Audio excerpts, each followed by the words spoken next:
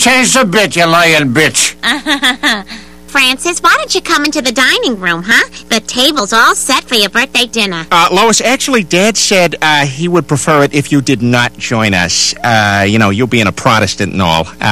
He said it's okay if you sit at the kids' table. Peter, I cooked the damn dinner. Yeah, I knew you were going to react like this, and that's why I brought Bill Lumbergh to explain it to you. Yeah, I'm going to need you to go ahead and not complain about this. Oh, and if you could go ahead and sit at the kids' table, that'd be great.